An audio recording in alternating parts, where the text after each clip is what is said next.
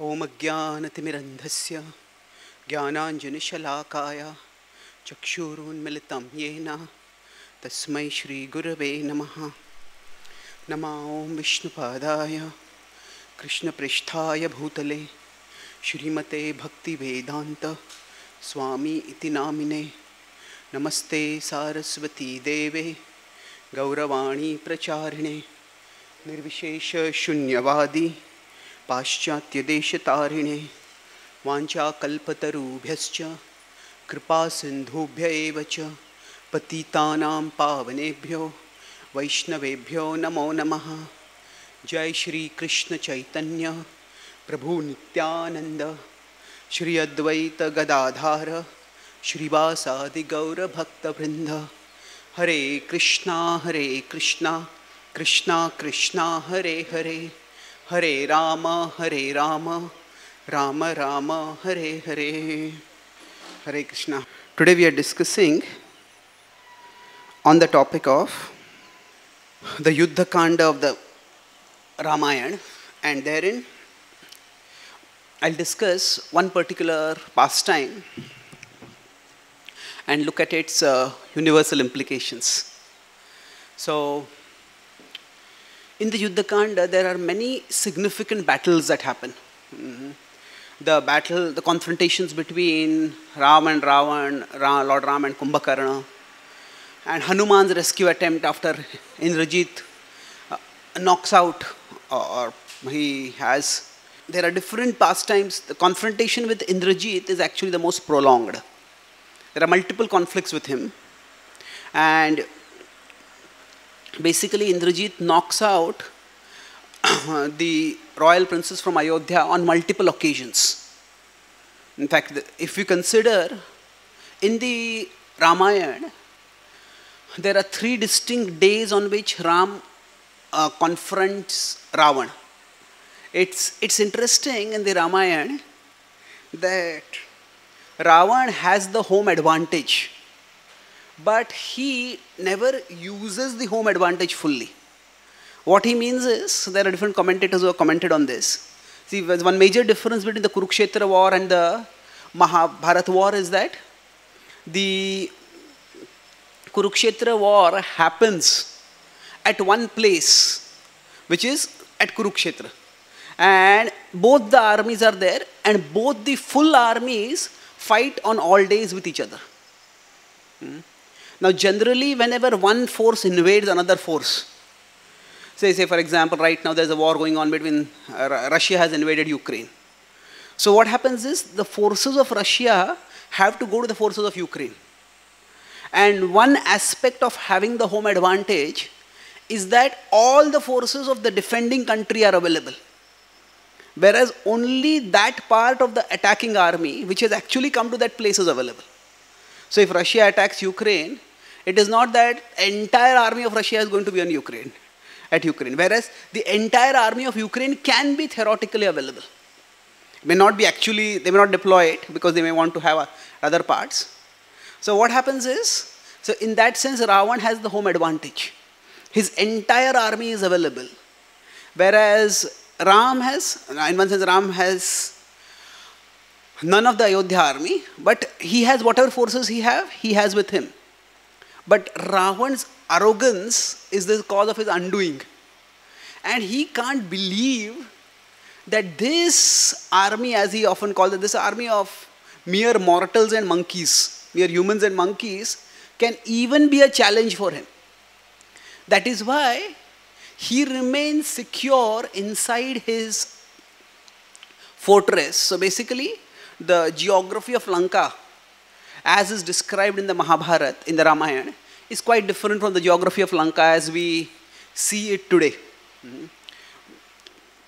So the point is that Lanka is described as a huge island, and within that island, at the center, is a huge fortress.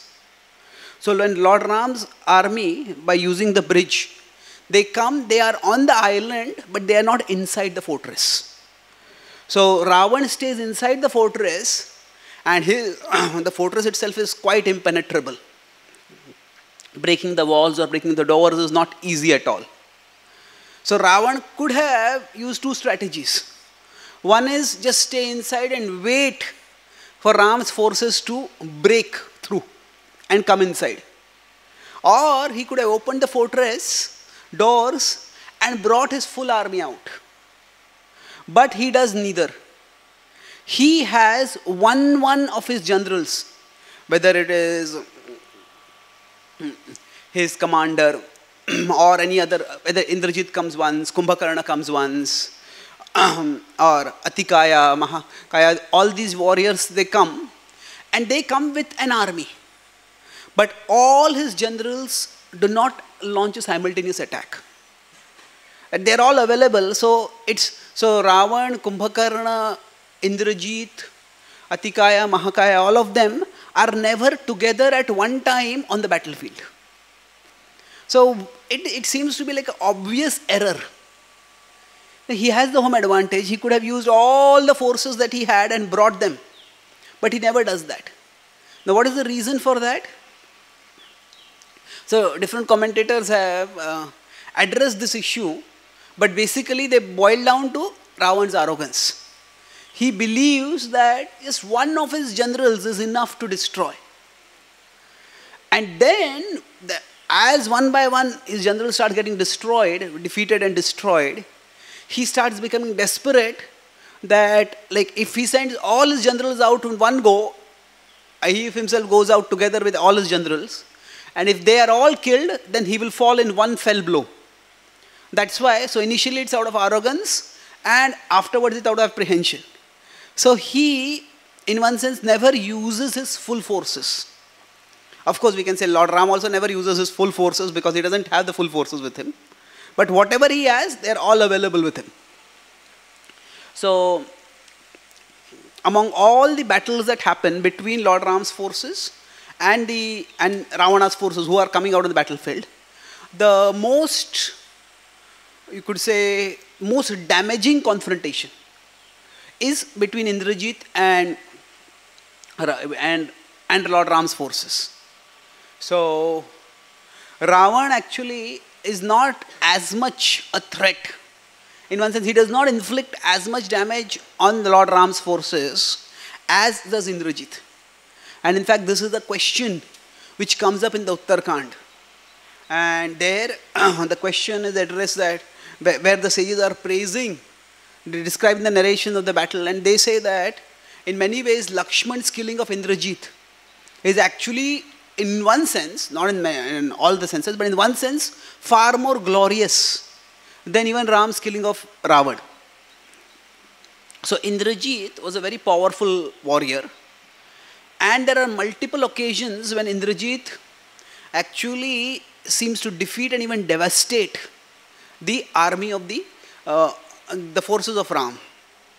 So the most celebrated, the most well-known occasion is when he knocks them unconscious, and then Hanuman has to go and get the Sanjeevani, the herbs from Himalayas. But before that, there is another incident. And that is the incident that we will focus on today. So this is the snake attack, as it is called. So this is among the first attacks by Indrajit. So mainly, we could say that there are four main battles with Indrajit. The final is at Nikumbhavil, where Lakshman kills him, and this is the first. In between, there are two occasions where first he defeats them. He defeats Ram and Lakshman, and they are revived by Hanuman. And second time, when there is a fierce fight, and when he realizes he is being defeated, he slips away. So, and then Lord Ram goes and Lakshman goes and finds him over there. So this we'll be discussing these three main topics: how snakes are dangerous, literally and metaphorically, and then how Indrajit weaponized snakes. Weaponize means to use as weapons, and then finally countering the snakes in our attack of snakes in our life. So why are snakes so dangerous? So multiple reasons. If we consider that among the many predators that are there, if you consider humans living in a more natural or a forest setting, then there are many predators. But if there are lions and tigers and boars, those kind of predators are very easily visible, relatively speaking. Snakes, they slither along the ground. So they are not easy to see. Another thing is that if you see any other predator, for it to kill, it actually has to rip the human body apart. A snake doesn't have to do that. Just one bite could be fatal. So in that sense, snakes are considered to be among the most dangerous of predators. Another point to identify is that we understand all tigers or lions are threats to human beings. Now, but among snakes, there are some which are poisonous and some which are not poisonous. And unless one is trained, one will not be able to identify very easily which snakes are poisonous and which are not. And it's not, some predators can be easily eliminated. For example, normally in places where there's human habitation, we will ensure that there are no lions and tigers or things like that living over there. But snakes can coexist. They cannot be very easily eliminated. So, because of these 4 factors, snakes are considered among the most dangerous of predators. If you see from another perspective, that is one of the, if we see there are many if the material world in philosophically is considered to be a place of danger, and the danger is described using many natural metaphors. The most common metaphor is of the ocean. The material world is like a stormy ocean, and another is of a forest fire. But if we consider among the metaphors that are metaphors of animals that are used to personify, to represent, to symbolize the danger of material existence, the most common metaphor is of snakes. That sometimes, for example, in the forest of material existence, there are various animals which are compared to various things. But that is a forest-centric metaphor. That's in the 5th chapter, 5th canto of the Srimad Bhagavatam. But independent of such a forest-centric metaphor, if we consider which predatory animal, which animal which is a threat to human beings, is most commonly depicted in the Bhagavatam, or in general in our philosophy, then that is the snake. The snake, in fact, from what I have seen, there are at least 31 references in the Bhagavatam itself to where the Kala Sarpa is talked about. So time as a snake. So now again, time is all powerful, all devouring. So that indicates how dangerous the snake is. Another metaphor is that Kama is also considered to be a Sarpa. Kama is here not just material desire, but especially toxic material desire. The way Krishna uses the word Kama in the 3rd chapter, not in the sense of Dharma, Artha, Kama, Moksha. So that is also considered to be like a snake. And there are many metaphors. Mukundmala Stotra has one, and even the Shankaracharya's which is that? Lakshmi Narasimha Karavalamba Stotra also has this metaphor of snake as of worldly desire, sensual desire, the snake. And then it's not just within the Vedic tradition. If you consider outside the Vedic tradition also, in the Christian tradition, Satan is said to come in the form of a snake. The snake comes and tempts Eve. And then Eve tempts Adam. And then there is said to be the fall. So the idea of a snake representing darkness, evil, danger, that is widespread. And we see that is one of the reasons why in the Bhagavatam also, Modit Vrishchik Sarpa Apisa Hatya, the Bhagavatam says that recently people are they are against violence, but snakes and scorpions are considered to be so toxic that sometimes their killing is not considered bad. That comes in the context of Narasimhadev killing Hiranyakashipu, who is compared again to a snake-like being over there.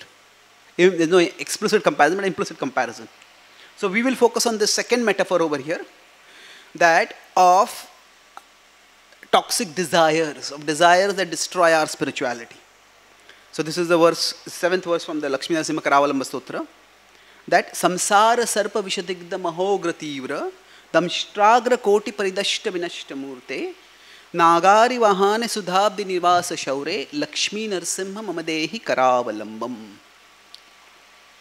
So we will develop this metaphor and see in one sense how this metaphor is played out in the battle between Indrajit and Lord Ram's forces, and especially during the snake attack of Indrajit. So what is this compared to? Samsara sarpa vishadigdha mahogra tivra. So this is not the samsara, material existence itself is compared to be a snake, but this is a snake with damshtragra koti. There are millions of fangs it has, not just one but millions of fangs. And when a snake bites, what happens is we lose consciousness and we die. So here we lose consciousness, we lose our Krishna consciousness, we lose our spiritual consciousness. So paridashta vinashta murte, our awareness of who we are is vinashta, it is destroyed. And then what is the way to be saved from this? So what happens is when this Lakshmi Narasimha Karavalamba Stotra is composed, so by Shankaracharya, he gives the problem and he gives some hint of the solution within that same problem. So he says that two things are required. Nagari vahane sudabdi nivasa shaure. So he says that from the one who lives on the ocean of nectar, so he says that is Lord Vishnu, he comes on Garuda. And he comes on Garuda, and when Garuda comes, what happens is Garuda is considered as an eagle, a natural threat to the snakes. So the snakes fly away, flee from there. And then after that, he also, because he resides in the ocean of nectar, he can give nectar which can act as an antidote. And in that way, he can be saved from this distress. So Lakshmi Narasimha mamadehi Karavalambam. Please give me the shelter of your lotus hands. Please bless me with your hands. That's what he's saying over here. So this is the background of the snake being used as a metaphor. And with this background, let's now look at the battle itself. So how did Indrajit weaponize snakes? See, in general, what happens is whenever there is war, we humans are not naturally endowed with great physical prowess. So we resort to something other than our natural ability to increase our strength in fighting. And that access to something beyond our natural human endowments, that can happen in various ways. That can be simply the tools that we manufacture with our hands. Where somebody might use a stone, somebody might use a knife, somebody might use an axe. Weapons which can be normally easily manufactured. Now beyond that, means what does that mean? That things which are easily visible and accessible for us, we use them or reshape them as weapons. But beyond that, we could use more sophisticated means for accessing power. So that can be done through what we could call as the traditional ways where humans or beings within the world access powers beyond their own. So that could be by praying to the Devatas. So just like Ravan performed austerities to get blessings of immortality and other such blessings from Brahma and Shiva. Or in modern times it could be through technology. So in technology what we are doing is, like say there are weapons of mass destruction, whether it be nuclear weapons or biological weapons. What are we doing is, we are accessing subtler forces within nature to weaponize those forces. So chemicals exist in nature, germs exist within nature, but we humans can weaponize them. So germs are a threat, but when germs are weaponized, then we have biological weapons of mass destruction. So there is nuclear power existing within the atom, but when we access and weaponize it, then we have nuclear weapons. So snakes exist within nature, but Indrajit weaponizes snakes. So he uses, now the Sarpa Astra is not unprecedented. There are other occasions also when the Sarpastra is used. But those usages are significantly different from how Indrajit uses the Sarpastra. So what happens with respect to Indrajit specifically? How is it different? That now in the Mahabharata, the Sarpastra comes on multiple occasions. One is in the battle between Arjuna and Karna. Another is between the battle between Iravan, who is one of the sons of Arjuna who is killed, and the demon commander who is on the side of the Kauravas, Alambush.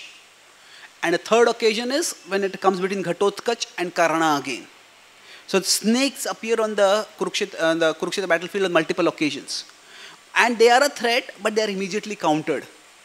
What makes Indrajit's use of the Sarpastra unprecedented is two main factors.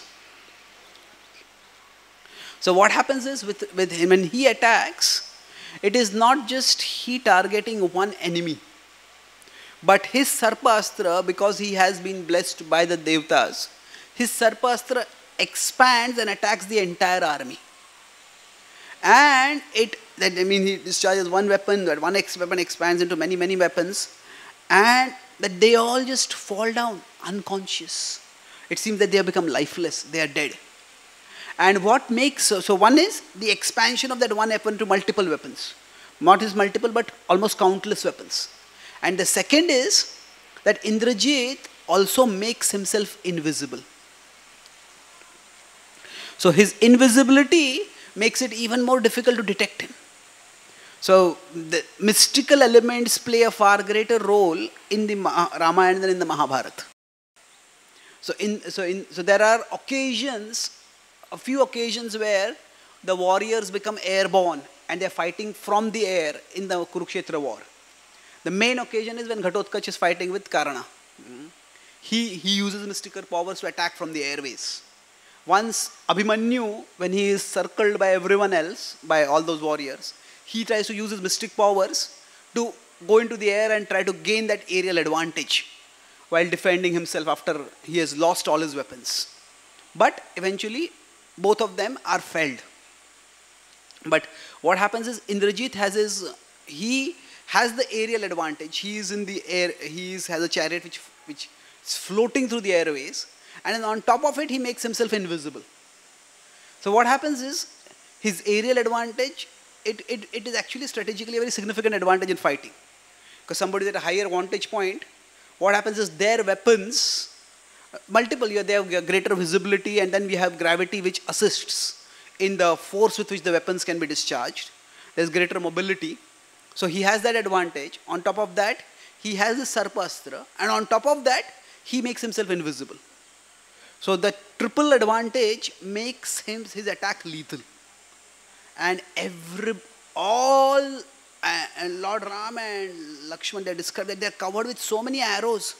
They just fall completely. They keep fighting. This is the first attack of Indrajit, and Indrajit is still, he is still filled with his arrogance that I'll be able to defeat them. So he says that he thinks that all these remaining Vanaras, they are not worth my fight. So he thinks that if I can just kill Ram and Lakshman, then all the Vanaras will just get defeated, they will get discouraged, and they will quit. So therefore he concentrates the attack on Ram and Lakshman alone, and he covers them with so many arrows that they fall. So at this point, when Ram and Lakshman fall, in fighting, might is important, weapons are important, but morale is probably the most important thing. As long they said that enemy is not defeated as long as they don't accept defeat. So it is far more important to defeat the spirit of the enemy than just the weapons of the enemy. So what happens is when Ram and Lakshman fall, it is devastating for the entire army. And at that time, Sugriva, so Indrajit, he's invisible and he's laughing. And while laughing itself, invisibly he, after Ram and Lakshman fall, he calls out, he says, I will spare those who flee from the battlefield today. If any of you are found here on the battlefield tomorrow, you will be destroyed. And laughing like that, he returns. So Sugriva makes a desperate attempt. Finally what happens is, just before he is disappearing, Indrajit, just to taunt or flaunt his victory, he makes himself visible. So Sugriva makes a mighty leap into the air and tries to catch Indrajit. But Indrajit is too fast and Indrajit disappears. Then Sugriva has this triple challenge in front of him. First is that he has to do something. Are Ram and Lakshman actually dead? Are they alive? What is to be done about it? Second is he has to rally his forces who are shaken and even shattered by the fall of Ram and Lakshman. And third is he has to decide whether to continue the attack or what to do after that. So he immediately thinks and he says, and then he tells his priests, can you do something about it? And he says that, whatever we are trying, nothing is working. So he, not his priests, I mean his, he tells those in his army who have some medical skills. So then he makes one.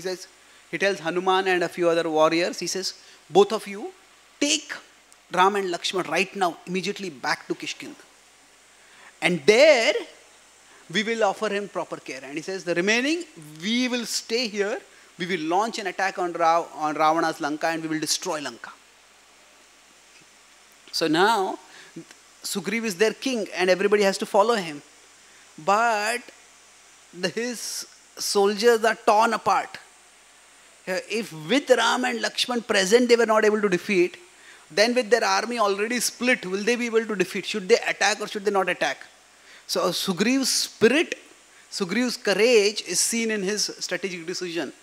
But courage is not a substitute for competence. So there is some indecision. Should they do this or should they not do this? And at that time, suddenly, it appears as if a gigantic storm is coming on the horizon.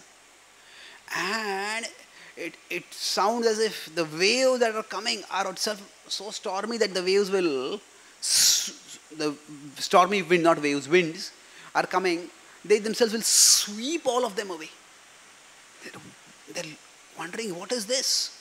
And some huge creature seems to be coming down from the sky down. And the Vanaras panic and they say, is this Indrajit already returned to finish all of us? And what happens is, as this huge being starts coming down from the sky, and then as he comes down, some of the Vanaras, especially Hanuman is quite wise and well versed, he recognizes, this is actually Garuda. So Garuda comes over there. So here what happens is that this principle is demonstrated when the forces beyond the human attack us. Forces beyond the human can also be used for counter-attacking. So counter-attack, forces beyond the human means snakes are weaponized by Indrajit. So Indrajit is, we could say, on the demoniac side, the anti-god side. So Lord Ram is on the godly side, Daiva Swabhava, Daiva Sampada. So Garuda comes on his own over here. And initially, when some unknown being comes, we don't know, is that person indifferent or is that person malevolent or is that person benevolent? Basically, there are three possibilities. That person just doesn't care what is going on over there.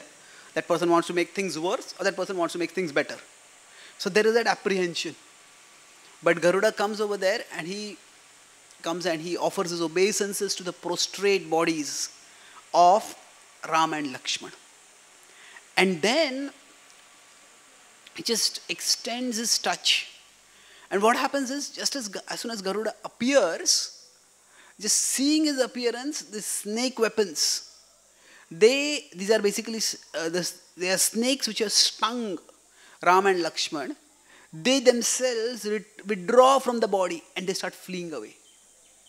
And they start running for their life. And seeing this, the Vanara forces feel, oh, this must be something good for us. this person, this force that has come is actually benevolent. And then after that, Garuda touches the forms of Ram and Lakshman. And through that touch, they are revived and they are recovered. They become healed and whole immediately. And after this happens, there is an intriguing twist over there, that Lord Ram, he comes back to consciousness and he looks at this being and he folds his hands and he says, "Pray tell me, who are you who has blessed us in such a wonderful way?" So this again is curious, and this, as a Garuda expresses, "Oh my Lord, surely you know me. I am your eternal servant. You are Vishnu and I am your carrier Garuda." And then after that, he says, "I am happy that I was able to perform this service for you, and I would like to continue this service, so please give me your blessings. Please give me your permission so that I can pursue the snakes before they disappear into the nether worlds." And Lord Ram gives his consent and then he disappears. So what happened is, over here, Lord Ram does not is seeming non-recognition of Garuda. What is going on over here? How does that be explained? See, in the Ramayana, there is, we could say, a constant tension between Lord Ram's divinity and his humanity. Why is this tension there? Because the purpose of the Ramayana is, the driving purpose, the driving question is, what are the characteristics of the ideal human being? Who is the ideal human being? What are the characteristics of the ideal human being? So, to serve that purpose, the Ramayana, in one sense, maintains a slight distance from Lord Ram's divinity. So, specifically, there are no prayers to Ram, at least not profuse prayers to Ram, the way there are in the Bhagavatam. That is there in later retelling of the Ramayana, especially that is the Adhyatma Ramayana, has extensive prayers to Lord Ram the way the Bhagavatam has. But Valmiki Ramayana doesn't have that. So the Valmiki Ramayana's purpose is to delineate the characteristics of the ideal human being. So what happens is, if this ideal human being is told is God, then God can do anything. And for God, what is difficult? Doing any duty can be easy for God because He is omnipotent. Being dutiful for us humans is difficult because we have so many limitations. But God has no limitations. So, therefore, there are multiple occasions when Lord Ram does not exhibit his divinity. Of course, there are many occasions when Lord Ram exhibits his divinity also. So, at the end of the Ramayana also, there is, at the end of the Ramayana war, when the various Devatas appear in the sky, Devatas tell Lord Ram that you have fulfilled our purpose on the earth. And it is by your blessings that I have been able to do it. And then the Devatas say, not exactly. He says, actually, you are our Lord and you have descended to this world. You are Vishnu. So this leads to some amount of, we could say, puzzlement. That is, as some people say, has Lord Ram forgotten his identity, his divinity? What has happened is, the idea, the Ramayana and Ramayana iconographic has become quite a tool of, has become quite politicalized in modern India. So because of that, there are many theories to try to downplay or even deny Lord Ram's divinity. So some people say that actually Ram was just a glorious warrior and later on he was made into God by his followers. That's called as, in theology, it's called as euhemerism. That, after a person's death, that person is made into God. And one reason they justify it is by saying that within the Valmiki Ramayana, there is not much mention of Ram's divinity. But the point is, it is not that there is no mention at all. There is mention, but every book has a particular purpose. And that purpose is what is the focus of the book. So the focus of Ramayana is not proclaiming Ram's divinity. The focus of the Ramayana is identifying ideal human behavior and identifying the ideal human being. So within that narrative, whenever it is required, Lord Ram manifests his divine identity. But otherwise he does not. So in this case, that dynamic is coming forward. That Lord Ram acts as if he does not know who Garuda is. Now, of course, we can give a much simpler explanation and say that it is Leela. It is Lord Ram's Leela that he doesn't act as God.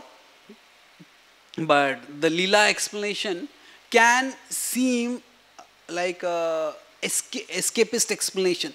That you are just, for those who are skeptical, they say that Leela can be used as justification for, it is what is in philosophy, it is called as the explanation non-explanation.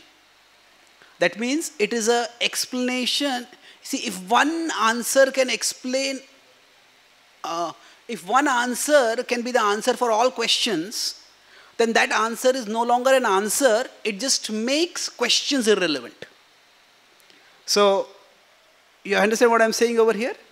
That if we can have one answer which answers all questions, then is that actually an answer to a question, or is that an answer that makes questions itself irrelevant? So that's why in our tradition, specifically in the Godhead tradition also, the concept of achintya is used actually very conservatively.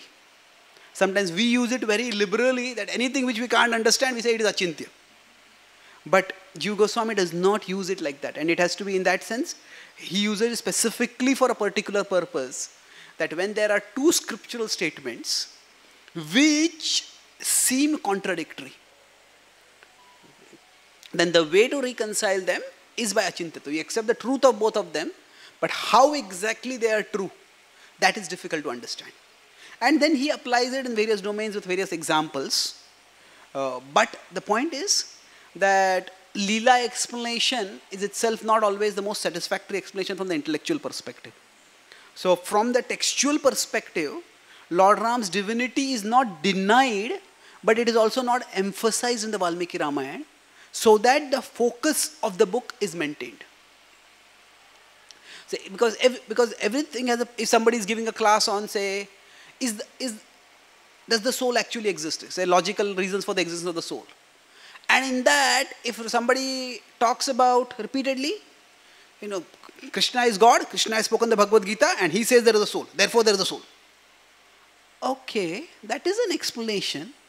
But what is happening is, that is like, to explain one unacceptable point, or difficult to accept point, we are bringing another not difficult to accept point. So to accept that the soul exists, if I start saying, okay, you have to accept that Krishna is the God, that the Bhagavad Gita is his word, and because he says it is God, so it is called as like piling assumption upon assumption.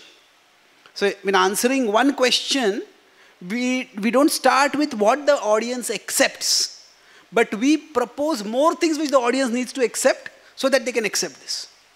So that is not considered a very persuasive strategy. So the Leela explanation can be used, but it is not the prominent explanation, especially when we are dealing with people who are skeptical.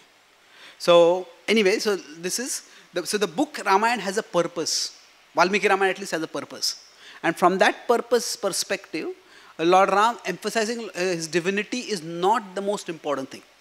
That does not mean it is not there. It is definitely there. Many references are there to it. But Lord Ram does not go about brandishing his divinity constantly. Whenever he meets, he doesn't say, hey, I'm God, are you offering obeisances to me or not? That never happens. So that is not his mood at all. So that's the twist in this pastime. Now, let's look at, I started with the metaphor of how snakes are considered dangerous. So how do we counter the snakes in our life? The third part we'll discuss, we'll conclude with this. So broadly speaking, when we have to deal with snakes, there are three ways. One is, you could say, preventive. That is, if somebody lives in a snake infested area, can we take some substances which will immunize us, which will vaccinate us to snake bites? So even if they happen in the future, we'll be protected from it. The second is, if snake bites happen, then what do? We minimize the injury. At least say, a tourniquet is used or something like that is used to bandage the area where the snake bite is there. So if somebody is bitten on the legs, then stop the blood flow to other parts of the body. It does not reach the key organs like the heart or the brain, and then the injury can be minimized. And the third is, we have some kind of antidote. So antidote is to counter the effects of the snake.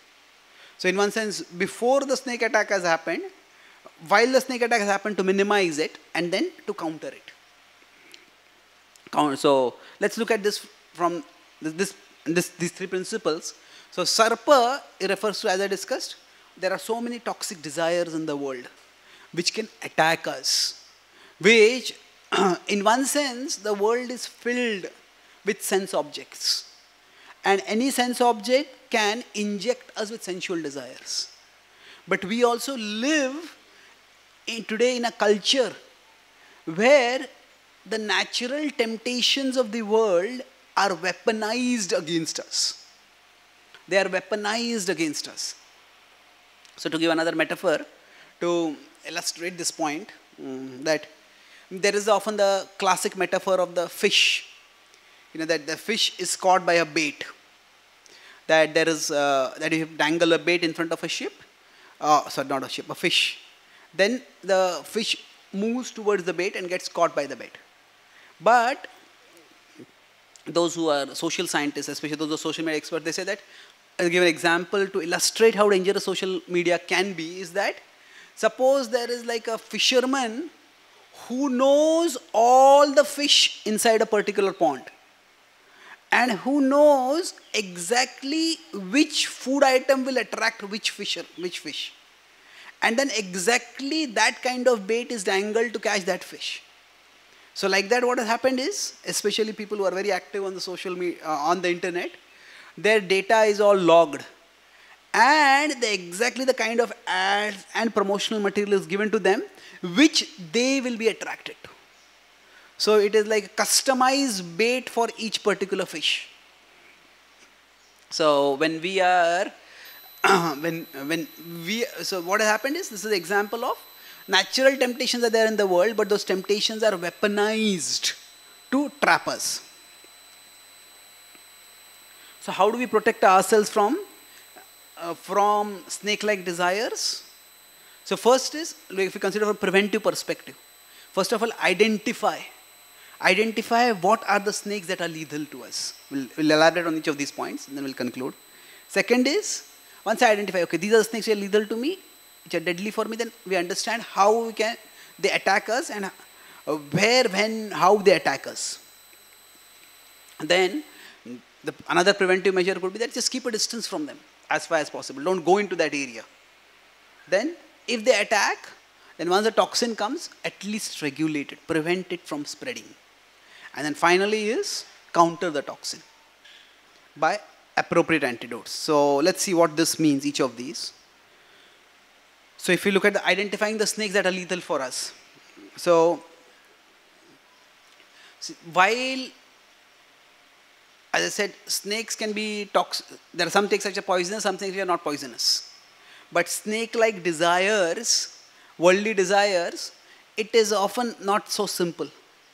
So depending on the samskaras, the impressions that are there within our consciousness, some desire, we may be particularly vulnerable to some desires. And we may not be so vulnerable to other desires. So a bottle of alcohol may not be a big danger for a person who has never drunk alcohol or who has no inclination for drinking alcohol. But for an alcoholic or even a recovering alcoholic, that can be a major danger. So for somebody who has no interest, not much interest in sports, if there is some cricket match going on, that may not be much of a distraction. But for somebody who is very interested in a particular thing, or who was very interested in a particular thing, be it politics or sports or whatever, then that could be a major distraction for them. So we have to first recognize what are the snakes that are lethal for us. So this whole thing about, though the things which are natural, they can be a danger. But the natural getting weaponized, that is something which is unprecedented in human history in terms of addictive desires. In the past, that it happened in some small ways where, say, warriors, armies may have something like Vishakanya, where they would have women who had immunized themselves to poison by having regular dosages.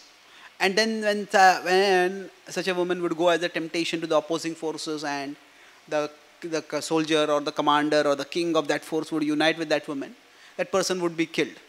But that was quite occasional.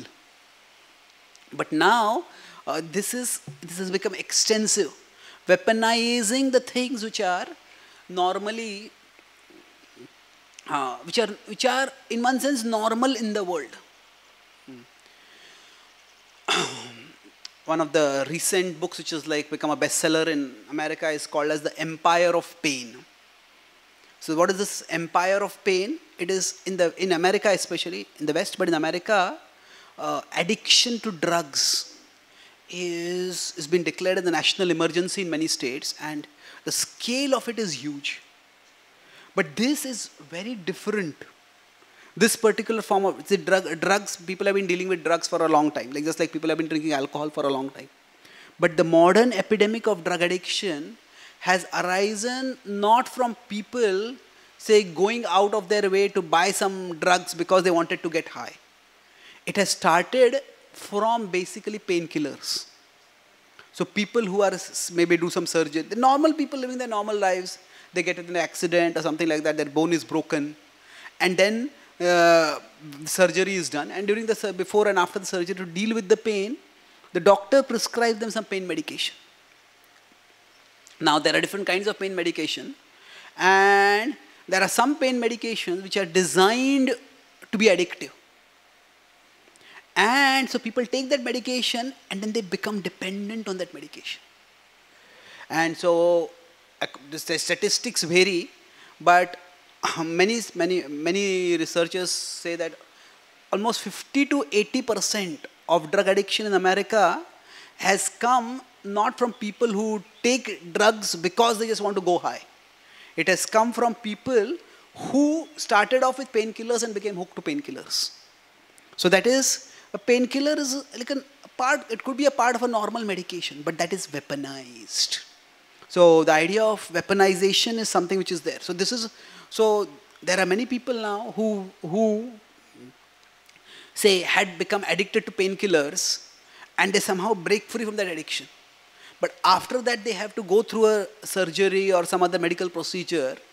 Then they have to factor in that I will have to do the surgery without taking any painkillers. Because once I take the painkiller, I may become hooked on it again. So that means painkillers could be a snake for some person.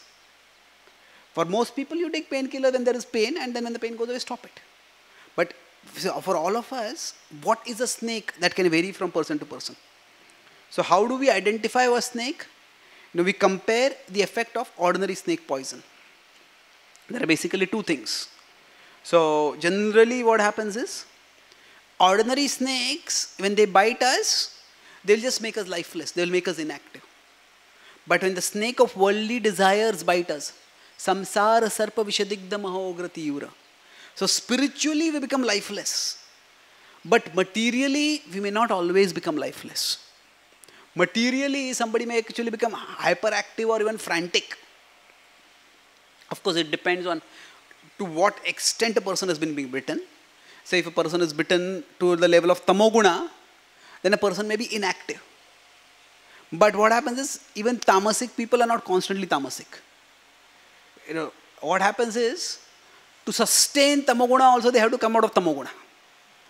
That means, if a person is hooked onto drugs, or hooked onto video games, or hooked onto alcohol, I say, I don't want to do anything, I just want this.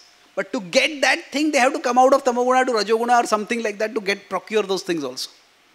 But broadly speaking,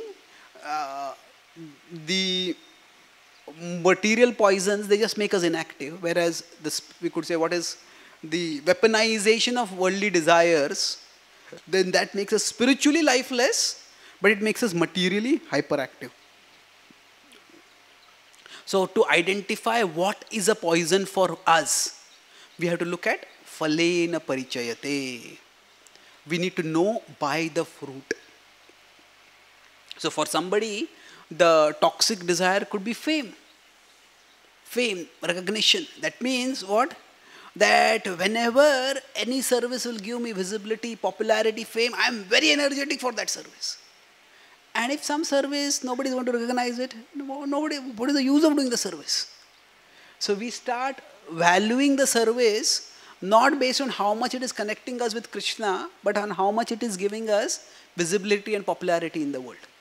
So if our energy level is determined by that, then that particular service could also become like a toxin for us. So we need to identify what is a snake for me. Now that doesn't mean we stop doing the service immediately, but we recognize that this effect can be there and we take appropriate measures to counter that effect. And another so now we may say that, oh, if from this definition there are snakes everywhere in the world. The world is filled with temptations. So what do? It's like I live in a world where snakes are all around. Yes, okay.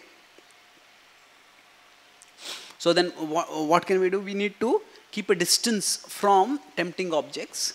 That is the objects which degrade our consciousness, which drag our consciousness down. Krishna says that tasmat tvam indriyanya adav niyamya bharatarshava. Keep a distance from them. And then the best way to keep a distance from them is to actually, because we are talking about subtle things over here. In our consciousness, it's not possible for us to empty our consciousness. The best way to empty our consciousness of toxic desires is to fill them with healthy desires. Sroto ganastamaranam bhajavasudevam. The Bhagavatam says that the worldly desires keep coming like waves. So it's very difficult to empty our consciousness. Riktamatayo. That to make the consciousness empty is not possible, but you can fill it with Krishna. And then more importantly, so the second, we need to find our Garuda. Now what do we mean by our Garuda? See, there are two things. When the snakes attack, the snakes have to be driven away. Now we can make our efforts to drive away the snakes. But if a Garuda-like influence comes in our life, then Garuda's power is far greater than our power. And that Garuda's power will drive away those desires, those snake-like desires from us. So it is not just a matter of our will. No, I will not do this, I will not do this. No, we need, our Garuda means something or someone that inspires us with uplifting desires. That inspires us with pure and powerful desires. And that will drive out the lower desires.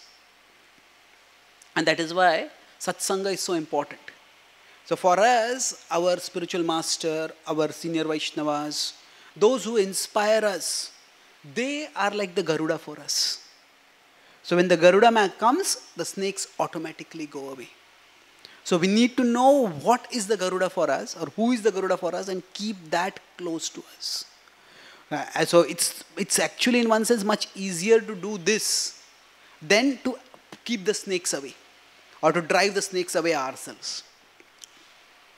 That's why prasangamajaram pasham, the Bhagavatam says that attachment is a jaram. Jara is old age. A jaram means that which never grows old.